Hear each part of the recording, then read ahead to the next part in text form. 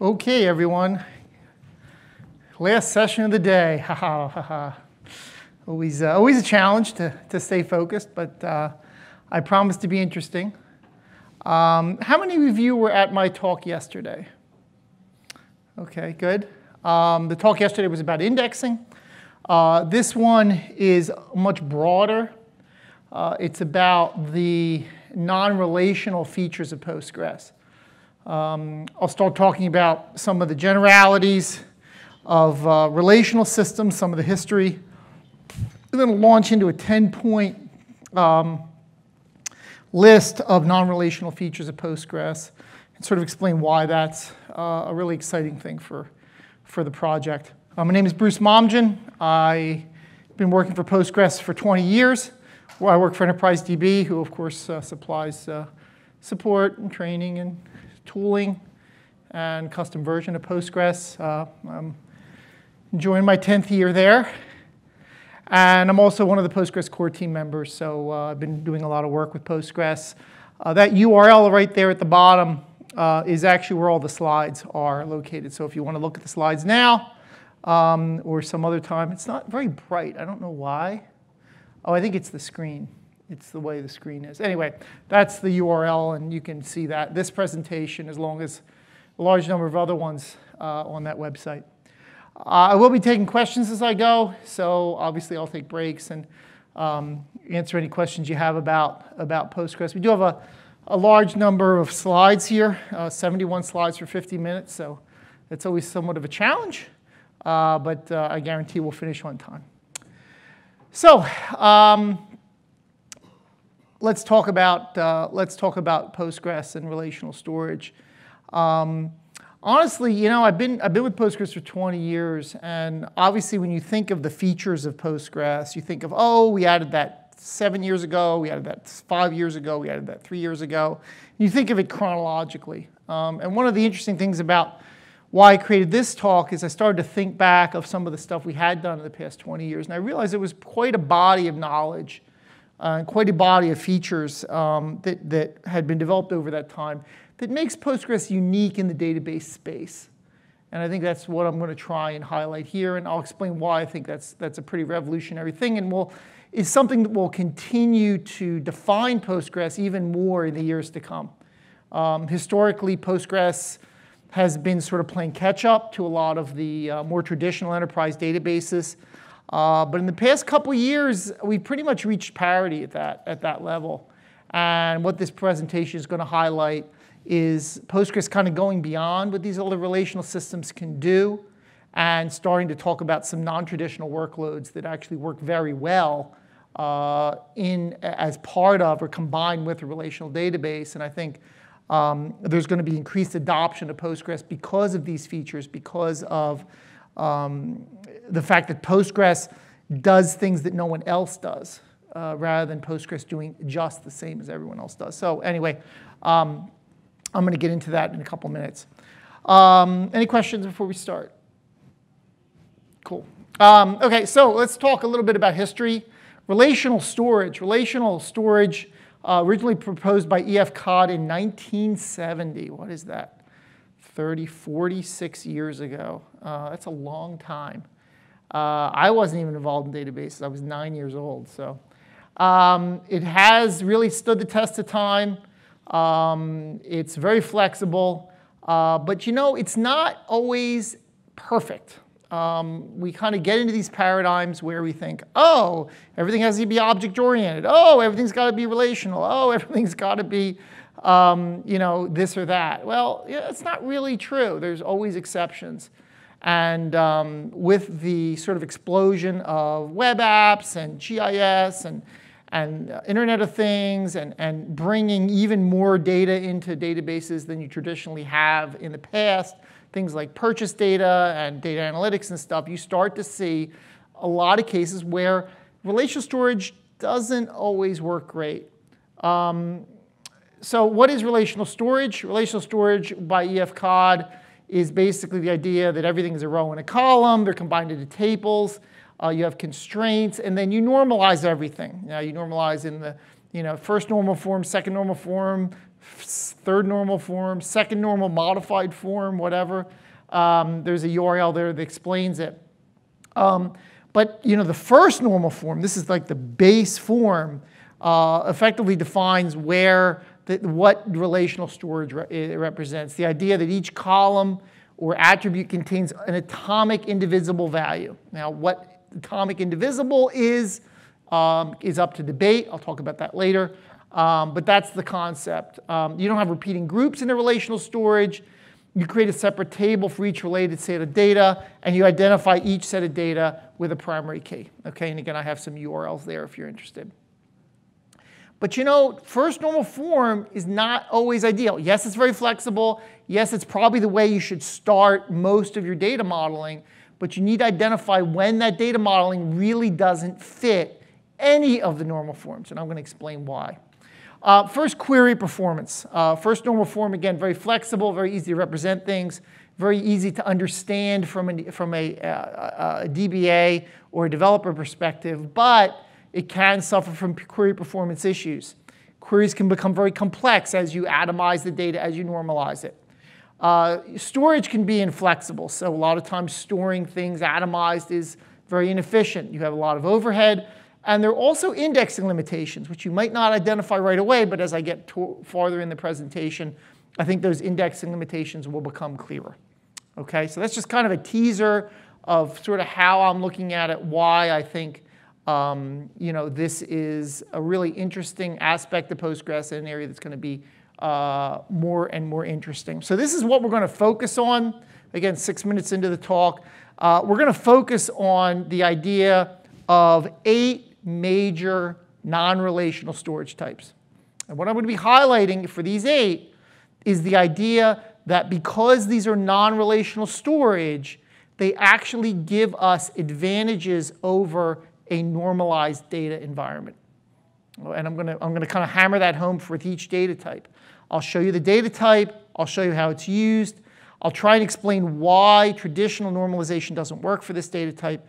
And I'll also highlight indexing, which actually works really well in Postgres for these non-relational data types. Doesn't work so well in a lot of the other relational systems out there. And this is, again, an area where Postgres continues to shine. Again, if you were in the talk yesterday, and I talked about GIN indexes and GIST indexes and SPGIST and so forth, you have an inkling of kind of what I'm getting at, that the Russian developers particularly have been very adept at creating some of these very unusual methods for indexing the non-relational storage, and I'm going to highlight that. So let me take questions. Okay, great. Okay, so let's start with the first one. This is a very brain-dead, kind of very simple one, an array. Okay, Postgres has a built-in array type. Is this relational? No. Okay, did it come from Berkeley? Yes. So, hey, it's not relational, but it came from a university known to be very foundational in database and operating system design. One of the reasons arrays are not relational is effectively the idea that every column is supposed to contain one piece of data, and by definition, arrays contain multiple. Okay?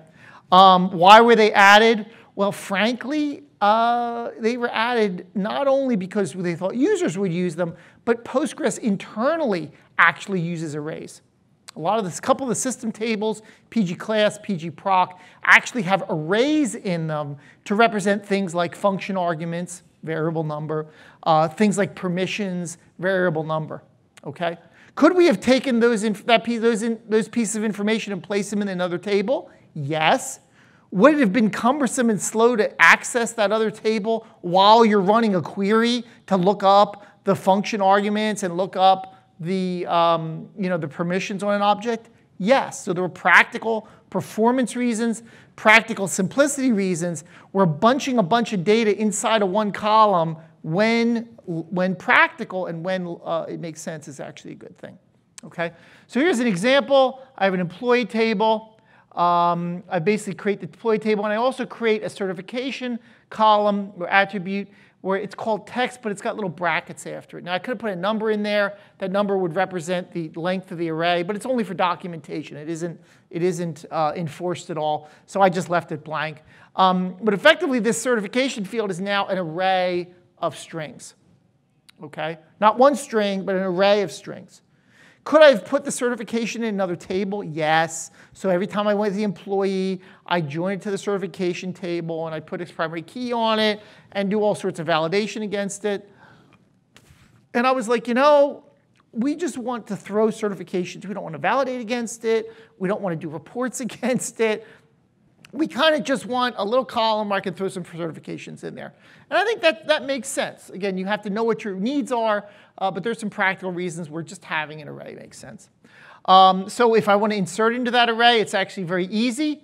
I basically use single quotes around a string, and then in braces, curly brackets, I'm sorry, not braces, curly brackets, I actually have these double quoted strings, CCA, ACSP, and CESSP, I believe, yes, CISSP. And those are my 3 certifications for that particular employee. I can do a select star, and it displays them kind of in one big bunch here. I can also do this, which is kind of cool. This is the containment operator. It's a case where I actually want to take a field, certifications, and I want to say, does this field contain this particular value? You're going to see this containment operator over and over again. It's used for a whole bunch of different data types, but it basically means, am I inside of this other thing, is effectively what it is. And you can see it's very clear in terms of how to write the query. Give me all the employees who have that certification, and it comes out just fine. Okay? I can do other things. I can look at the first element of the array. Arrays are 1-based because that's the way the SQL standard defines it. So here I'm saying, give me the first certification. I can unnest the array, so I can take the array and like make it go instead of across, like make it separate rows for each array, for each value in the array. I can go and I can use unnest with another thing, and now I've kind of created what looks like a join, but it isn't. But I basically said take the name and repeat it for every unnest of the thing, and it looks like a join. I can join this to another table. Okay?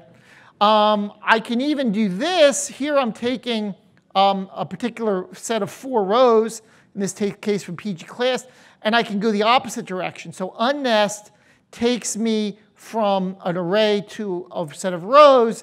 Array ag takes me from a number of rows into an array. It's going the opposite direction. Okay, so you can kind of see not only can you store stuff in an array, but you can kind of move them in and out of row-based analysis very easily. Any questions? Okay, number 2, range types. I talked about this briefly yesterday. It's kind of a cryptic data type that a lot of people don't really see the value for. I do have some stuff on my blog about why this is really useful, but let me just walk you through why I think it's useful. Right up here at the top, we create a car rental table, and we create a column for the car, I assume, and then we create a time span, which in this case is very cryptically called TSTZ range, which represents time stamp with time zone range, okay? And the second line in red is what it looks like. It's effectively a start and stop time in one field. Okay, remember I told you normally you would atomize this. You'd have a column that's start, and you have a separate column that's stop. The problem with having a separate column with start and a separate column with stop is A, your queries are very complicated. B, the optimizer can't make a whole lot of use of it, because if you say start greater than this and stop greater than that, it's kind of hard for the optimizer to optimize that. And third, it's very hard to index it, because effectively you have one index on start over here and you have one index on stop over here, and they really can't work together. So one of the exciting things I'm going to show you a little later is you can actually use indexing on this, which is really cool. So again, all people aren't going to use this from day one, but it does have a lot of uses. So here's an example of very clean syntax.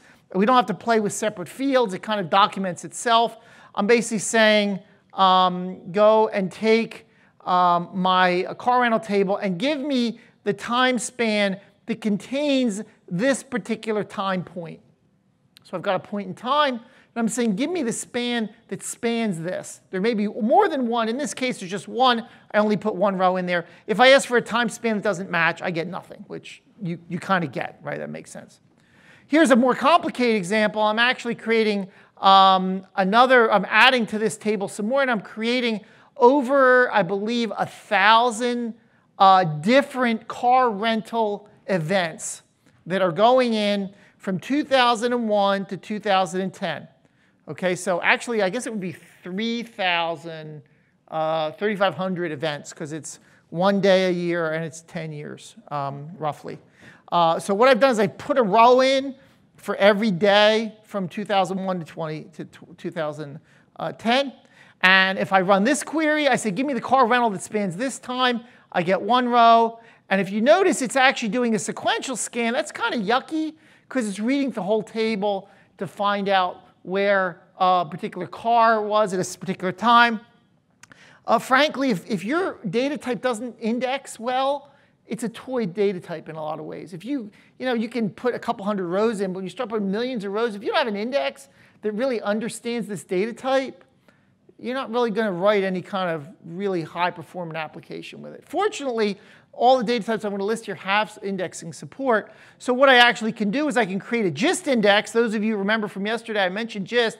I basically say create an index on the time span field. Notice I'm not specifying start or stop. I'm just giving it that TS, TZ range column. And I'm saying create a gist index on that. And then boom, all of a sudden, when I ask to create a find me the row that contains this particular point in time, now I'm using an index scan. Okay? Using special sort of gist logic, very similar to the way we do geographic points. Using R-tree, we have special code to do range type indexing, and it's able to pull up that row really, really fast. And all you can imagine if you had billions of rows, sequential scan of billions of rows, bad, bad, bad, indexing support, good, good, good, right? And again, a lot more powerful than having a start column and a stop column and trying to index both of them and trying to get the index to kind of use both of them at the same time. Just doesn't really work very well, right? Whereas this system understands the particular value of the way there's two things in that field and can take very good use of that. Okay? Another cool thing you can do with it, and this is kind of really crazy, is you can actually add something called an exclusion constraint, which I'm not really going to go into in any detail, but why can't I'm having trouble getting, oh, there's an exclusion constraint like that. And effectively, I'm using a special overlaps operator there at the end with 2 ampersands. And what that does is it says, do not allow any overlapping intervals inside this column. Very hard to do in an application. Very hard to do with some kind of trigger because you have concurrent people inserting into the table at the same time. So doing this individually is kind of hard. But hey, creating what appears to be an exclusion constraint, real easy. Uses the index, handles it for you. You don't have to create any triggers. You don't have to deal with concurrent access problems. It basically says don't allow any conflicting overlaps in there. And we could have used a different type of operator. Overlaps is just probably the most natural one to use in this particular case. Questions? Yes, sir. With that particular type of data type, when you're using time like that, if your application spans multiple time zones, can you specify a time zone to insert data? So the question is, if you have an insert into this particular field and you're inserting for multiple time zones, can you specify that? The answer is yes. When you do the insert, in this case, notice I'm using this kind of string, it's an ISO format string. I can actually put the time zone specification here at the end. I can also set the time zone for the session. And therefore, all of the time going in would be assumed to be within that time zone that your session has. There's an environment variable called time zone, I think. And you basically set it to EST or GMT or Asia/Tokyo. And then all of your data that every insert that doesn't specify time zone is assumed to use the session time zone. Now, you might wonder, Well, how do they play together in the same table? And the answer is they play together very cleanly. What effectively happens is the data is always stored in GMT. Okay? So even though you might mix a whole bunch of stuff in different time zones, when you query it, it's going to come out in your local time zone. There's not going to be any like entries that are going to be mixed. They're all going to come out in the exact same time zone. In fact, when you insert the data, once that data is inserted, the storage does not know the original time zone you used. There's no record. If you needed to record the actual time zone you used, you'd have to have a separate field and actually insert probably the current time zone setting for that session into that field. And then you'd have your timestamp or timestamp range column, and then you'd have a separate column that just had the original time zone for that particular entry. Because obviously if you stored different time zones in original format in the table, then effectively you'd have to be converting them as you went from row to row. And like, forget that, right? Imagine what an exclusion constraint would look like, you know. So the data basically, as it goes in, it effectively is stored at the current time zone database specification offset and converted to GMT at insert time. Other questions? Yes, sir. Probably not obvious, but since it's a range, there's no way to like nullify one part of it where I say, I know what time it started, but I don't know what time it's ended yet. Oh, I'm so glad you asked that. So the question is, because it's a range, how would you specify things like I don't know the end time? Or, for example, you didn't ask this question, but I will put it in your mouth. The question is, how do I specify whether the begin time or end time is exclusive or inclusive? Okay? So if you take a look at the example I have right here, you will notice that there is a bracket right here, okay? And there is a parenthesis out here at the end. And what that's telling me is that the insert time, the begin time is inclusive because it's a bracket, and the end time is exclusive. That's why it's a parenthesis. Okay? In addition, either the start or end time could be specified as infinity or negative infinity, at which point that means that there is no specification for the start and the stop, and therefore it would span either from the beginning to infinity or from infinity to the stop time, which would be the natural case. You can also put a null in there. And they behave slightly differently, and I really don't want to get into that, but there's certainly specification, and we spent a lot of time designing how to handle unknown pieces of this data and a lot of discussion. And we did this probably 5 years ago, and we're very happy with the outcome. So please read up on the docs to read how to the details of how null is different from infinity, and how there's some philosophical things of how do you know. I don't want to get into it, but there's some interesting philosophical questions of how you handle various conflicts in that area. Other questions? Yes, ma'am. So if I had more than 2 entries in a time format, Yes. If I were to get a result, Yes. yes. So would it have to match the exact timestamp, or would it be like between the range? Right. So the question is if we had more than one row and we ran the query, like would the time have to match exactly? The highlight here is I'm using that containment operator, the same containment operator I used in the previous array example. And what this is telling me is that I want to see a row where any range spans across that moment in time right there. Okay? So it's similar to the array. It's not exactly the same because the array, you're right, the array was saying, give me any element that, the array is saying, give me any element that is in the array. And it's treating them all kind of the same.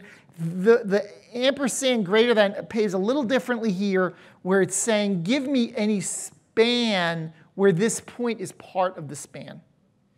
Okay, so the traditional case in this example is, tell me the record that was active at midnight on that date is effectively what we're doing, because we kind of just want to know where it was. So it turned out in this case that it matched a start time, but it didn't have to. It could have been any time in that range. And thank you all. Maybe I'll change the example to show that. Other questions?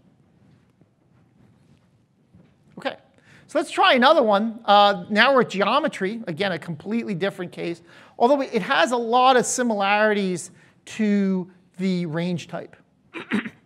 Because the range type had two values, right? Start and stop, right? This one has two values, except they're x and y. But you know, the indexing is kind of the same in a way. The way GIST does indexing of points and the way it does indexing of ranges is actually similar. So here I actually create, I'm showing you geometry here, but PostGIS uses this exact same system, the exact same kind of layout. So here I do create table. It's a Dart table. I have a Dart number, and then I have a point, which is made up of x and y on this thing. And then I actually I insert into the table a case where I'm going to place 1,000 random darts on the dart board. Again, I'm not trying to get it in the center. They're just randomly put on the dartboard. I know it's kind of hokey, but this is what it looks like. Here's a list of 5 of the darts, and you can see the x and y points for the various darts. I can use the containment operator, although I'll notice that it kind of goes the opposite direction. It's less than at sign instead of at sign greater than sign, but it's just going the opposite way. I can say, give me all the darts which are within 4-unit distance of the center, which happens to be 50-50. And the way I do that is I actually take a circle, which is another geometric type that we support. That's the syntax for a circle, center 50-50. Radius 4. I'm casting that to a circle, and I'm saying, give me the locations which are contained within that circle. Similar exactly to where I said, give me the ranges which contain this particular point. Okay, so now I've got a circle. I'm saying, give me the ones that are within that circle. It turns out there are 5 rows, 5 darts within that 4-unit circle of the center.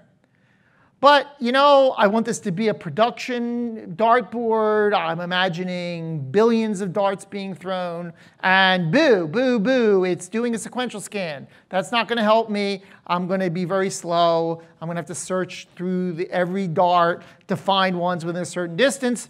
So, yay, GIST comes to the rescue. We basically can create an index and just give it the point location, which it knows is a point. It knows how to index it. And now all of a sudden, if I say, give me all the darts within 4 units of the center, I get an index scan, which is really, really, really cool. If that's not cool enough, you can do some even more cool stuff. I did allude to this yesterday.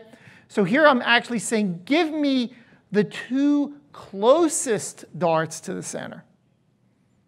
And that's usually very hard to do in a relational database. Normally, you have to create like a circle, give me everything within 10, and then if I have more than 2, then I have to look at everything within 10 units and then like sort by distance. That's usually the way you have to do it. In a relational, you have to do 2 steps, because if you do a square of 10 or a circle of 10, and then you don't have 2 darts, then you got to do a circle of 100. And if you don't have 2 darts in there, you got to do a circle of 1,000. You have to keep making your circle bigger until you get enough darts that you can then compute the distances and sort them. That's usually the way you have to do it. Fortunately, Postgres has something called nearest neighbor search, which allows you to do it in one query. We basically kind of walk around the index until we get 2. I know it's kind of crazy. You can talk to Oleg Bartunov, who's here, the big Russian guy, Kalmyk Russian guy who was working on this.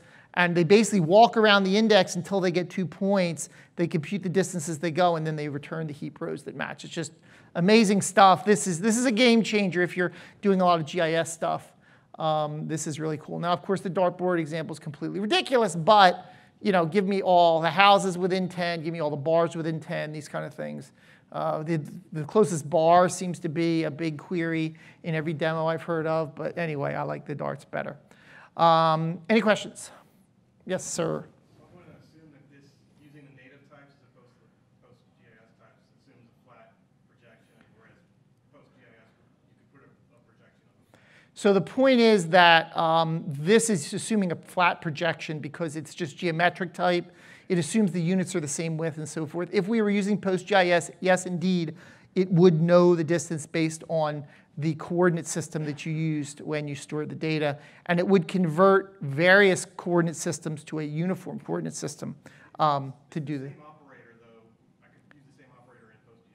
Correct. The operator is exactly the same. Yeah. In fact, you'll notice the operator we're using here is the spaceship operator or the distance operator, not the at greater. Maybe that one's containment, contains in a circle. Here we're saying, give me, it's kind of an awkward syntax, but it works really great. Again, an example of Postgres kind of going that extra mile, where we've actually got a case where where our actual query, our actual restriction is in the order by clause, right? Like how often do you see that?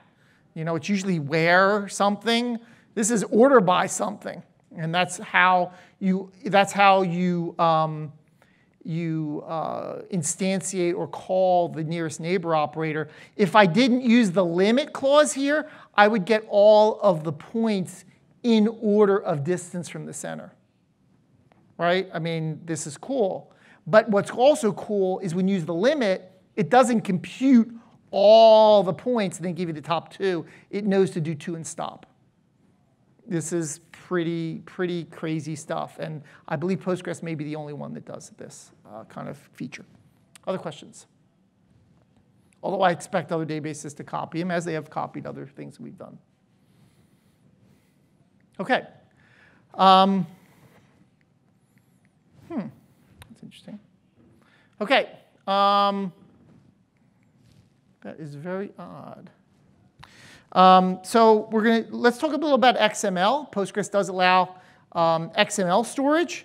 I'm not going to go into a huge amount of detail on it because XML, frankly, is just not super popular. I'm not like dissing XML, but we've had it for a bunch of years, and it just doesn't seem to do a whole. We don't get a lot of questions about it. So I'm going to kind of just buzz through. I have a lot of slides, and again, you can look at them in detail. So what I did is I basically looked at the Fumatic printer driver on my Debian server. I pulled a bunch of XML files, and I loaded them into an XML flat file. And I basically created a table with an XML column. I just loaded in the XML.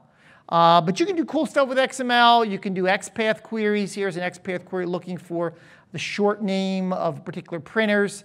I can actually get rid of the array reference by looking at the first element. I can convert them to text. So now they're text strings.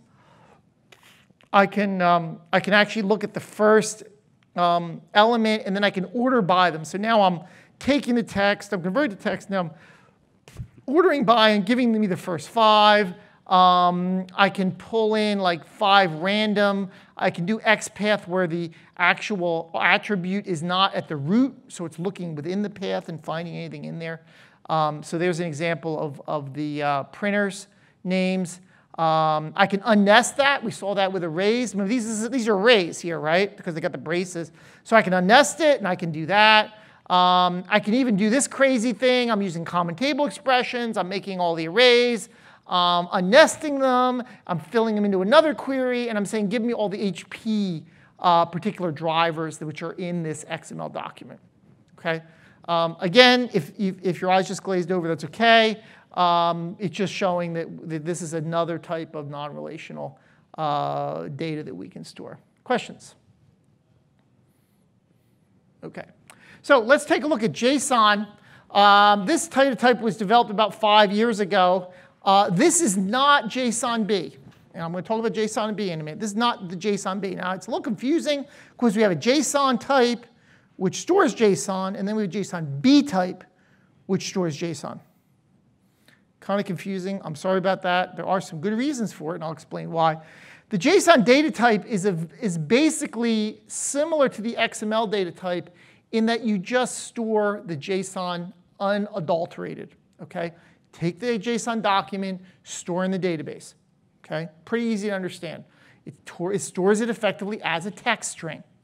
Nothing wrong with that. It's compressed if it's long, if it's a long text string, but it's stored the same way we store XML, the same way we store text strings.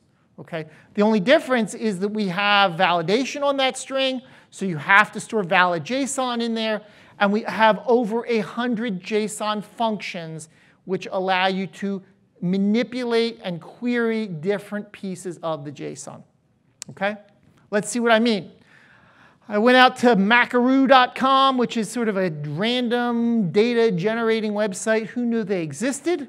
It fortunately dumps data out in JSON, so I effectively created a table called friend, and I copied right here my data over from the Makaru into my database, and I have 1,000 records, whoopie-doo. Here's an example of the first 2 records. My friend's name, it seems I have friends, Eugene Reed and Amanda something. And those are my friends, but I have 998 more, so good for me. But you can see it's a standard JSON type of document. I can convert that JSON to look more like what I would use in a JavaScript program, where typically when I'm doing JavaScript, I'll have braces, and then I'll kind of put one on each line with commas, much easier to understand. I can pull individual fields out of the JSON. So I can say, go into the JSON document. If there is an email key, give me the value. So here's an example of 5 email addresses of my friends. Okay? I can concatenate things together. I'm saying here's first name and last name with a space between them. Let's display those. I can even use this kind of JSON interpolation inside of a where clause. So give me the first name where the last name equals Banks. Turns out I have 2 friends who have a last name of Banks. I can even do it this way. This is that containment operator again, remember? Where I'm actually saying last name Banks, and I'm using the containment operator, and I'm converting the JSON data to JSONB. I'll talk about that in a minute. But again, I get the same result. If I find that I need to look up a particular field a lot, I can create an index. But in JSON, unlike JSONB, in JSON I can only index 1 key at a time. Okay, I can't index all of them unless I want to create an index for each key that I could possibly have, which sounds horrendous. Solution coming in the next couple slides. But what I'm doing is I'm saying, I'm really always looking up by last name, so I'm just going to index the last name. So now oops, sorry, I'm getting ahead of myself here.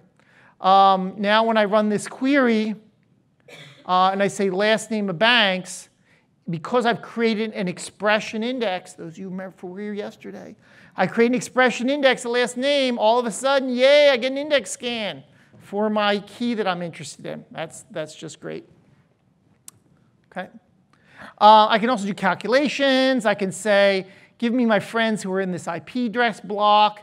I can even do aggregates on these keys. So give me my gender layout or my gender breakdown sums. How many male and female friends do I have? And it gives me kind of a layout there. Any questions? Yes, ma'am. I'm sorry. Oh. Yes. Okay. Are the keys case sensitive? Are the keys case sensitive? And the answer is, I can't remember. Yes, no? What is in JSON? They're not case sensitive, right? JSON's not case sensitive. Are the keys case sensitive in JavaScript? Anybody? I think they are. Maybe they are. I have a feeling they are. So I think they are. That would be my guess. But whatever it is in JSON, it would be this. I can't remember how we implement it, but it follows the JSON spec. Okay, yeah. So Yeah. Let's say they are. If they are in 2 different rows, have the same, let's say, last name, one in capital L, second one in small l, would it know that you're trying to insert a wrong key? No, because effectively, JSON document doesn't have any knowledge of keys, so it would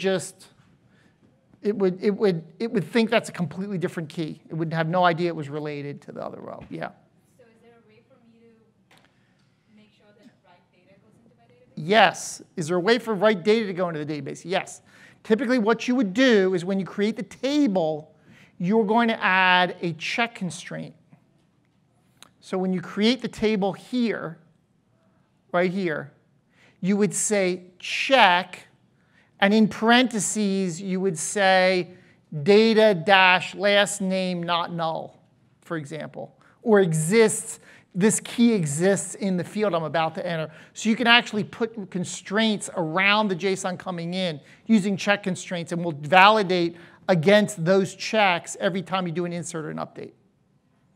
Right? And that's a lot of cases where people would use it because it's kind of annoying that there's no like schema on top of JSON that can be enforced, similar to what XML has a schema, but in this case there's no schema, so the only way to enforce that schema is effectively to put it as check constraint. Yeah. Other questions? Yes? I'm sorry? This is a this is just a text index because it's really just a text value. Yeah, just a text index is the question. Yeah. And it won't use the binary tree, or it will. It's a B tree. It's a B tree index of text. Yeah. Okay. All right. Let's go to JSON-B. JSON-B is kind of JSON on steroids. There's not a whole lot of reasons to use JSON when you have JSON-B, honestly.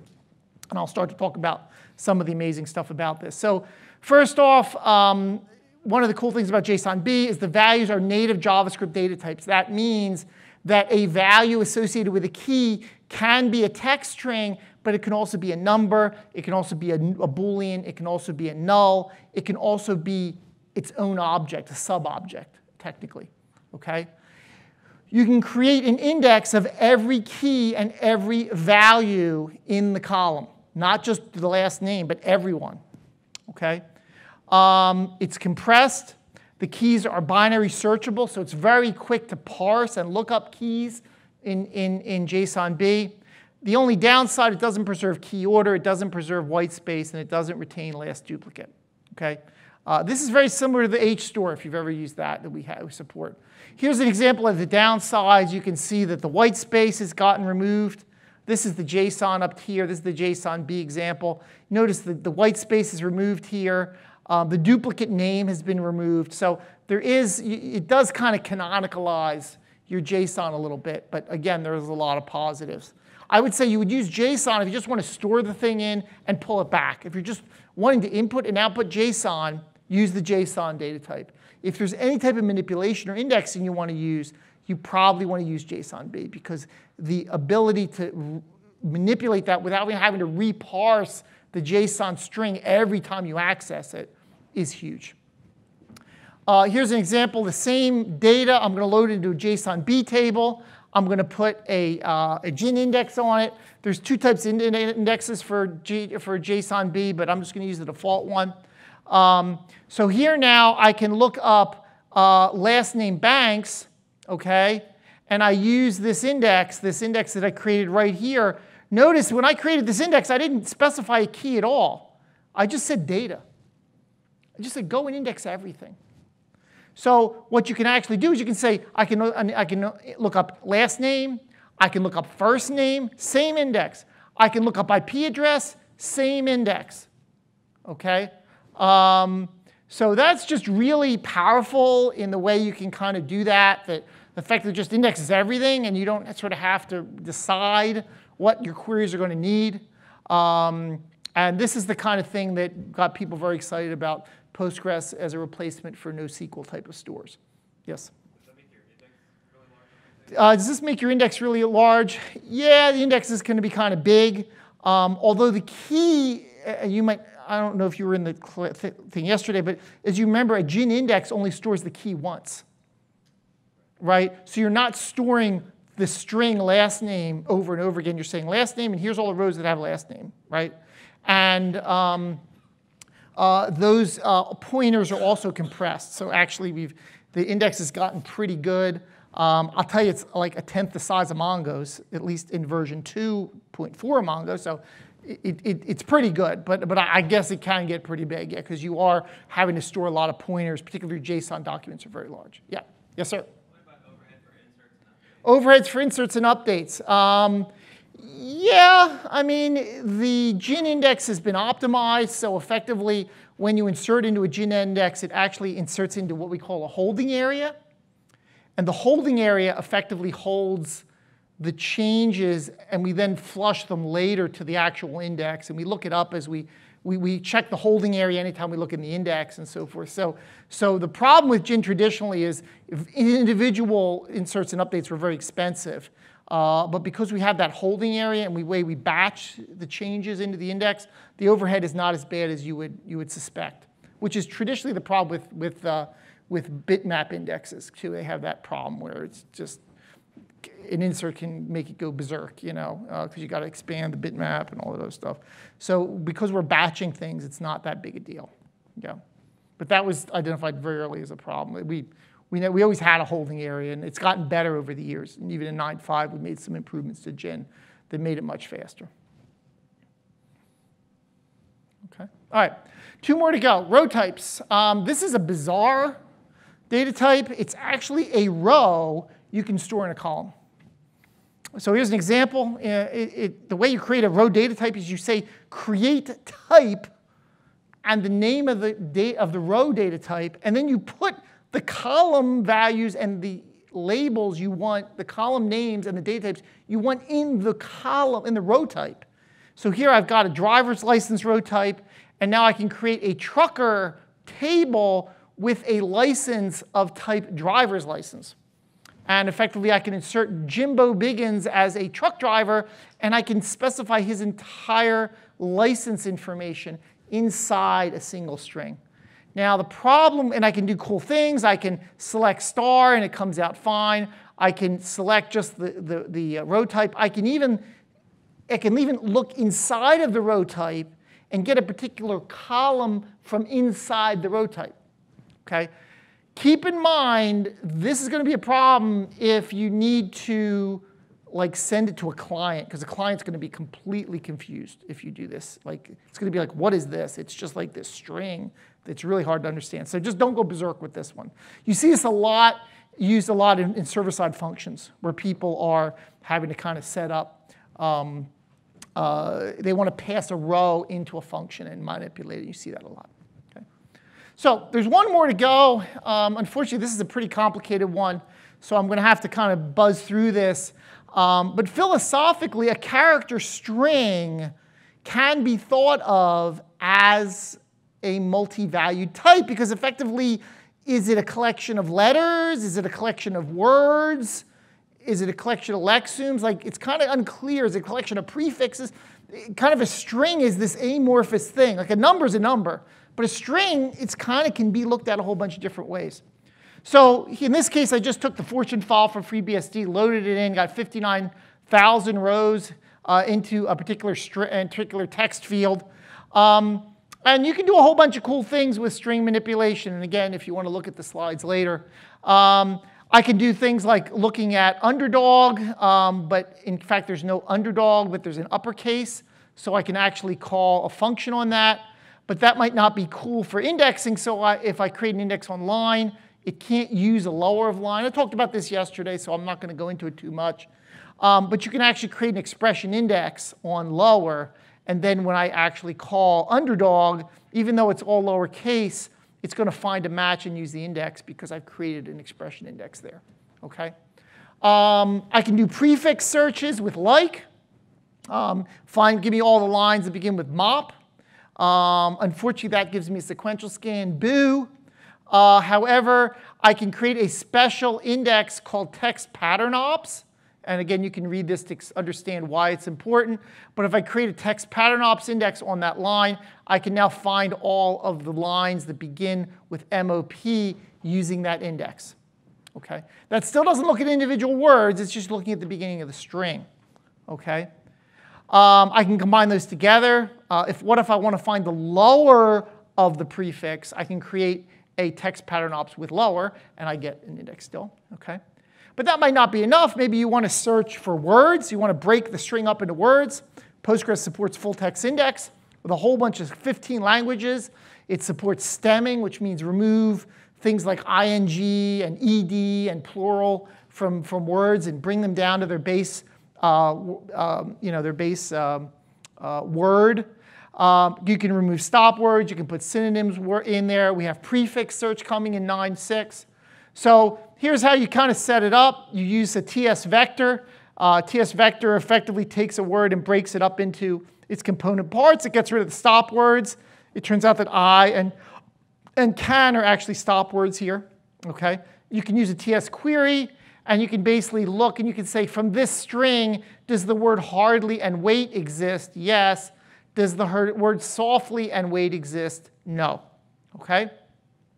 I can create an index on it with a TS vector, And now I can say, give me all of the lines that have the word pandas, and the word panda appears here. I can do this kind of query, and in fact, that panda search uses an index now. Remember I said, if it doesn't use an index, it's no good. Here's another one. Give me the lines that have the word cat and sleep. I got a line. Give me the words that have the word cat and sleep or nap. I get 2 lines. Cool. I can also do prefix searches with this. Give me all of the lines that have the words that begin with zip. And in fact, it uses an index, which is yay, very good. But that might not be enough for you. Maybe you want to look at letters within a word. Letters within the word. Not the word, not the prefix, but the letters in the word. Here I have something called, here's an I like query where I'm actually doing that, but you know, it doesn't use an index, boo. But we do have something called PG trigram. It's in contrib. You can create a special gin index on PG trigram. And now when I go to look for the word verit, you find it uses an index. It uses this new trigram index that I've created. You can even use the trigram index to do prefixes if you're really crazy enough to do what I've just done here. And it returns the data, and it uses an index. Cool.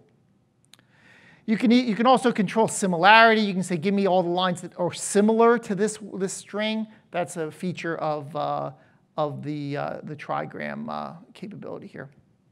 And we also have, it uses an index, like similarity. And we also have soundex, metaphone, and so forth if you want to use those. So these are all the indexes I created in the text in this last section. These are all indexes I created on text columns. And these are all of the data types that support the containment operator, that at sign greater that we saw over and over again. There's the one with circle. There's the one with JSONB. There's the one with TS query. There's the one with array. OK? And that is it, folks. We have run out of time, so I will be up here to answer any questions. I didn't get any questions sorted at the end. I realized I kind of had to run through it. I kind of knew that. The dialogue about this is non-relational is great, but don't get carried away. You're going to end up looking like this guy, right? Don't just stuff everything into one field. Relational is cool. It just understand when you want to use it and when you probably don't. So thanks very much. I'll be up here to ask questions.